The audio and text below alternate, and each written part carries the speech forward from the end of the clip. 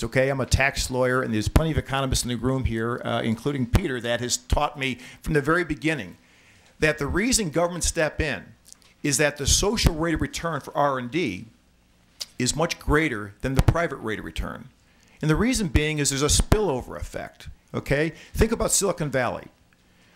The engineers in that valley and the scientists move from company to company to company, and they take that intellectual property that resides in their brains with them.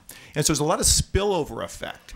And so when a company looks at when it's spending money, R&D investments, if it looks at a pure rate of return, they're going to say, we're going to underinvest because we just don't get that.